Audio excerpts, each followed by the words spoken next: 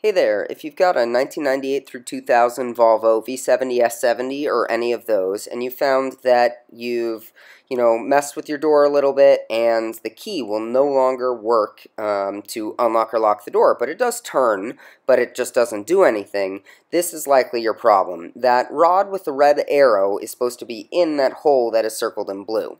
If those two are not together, the lock will not actuate.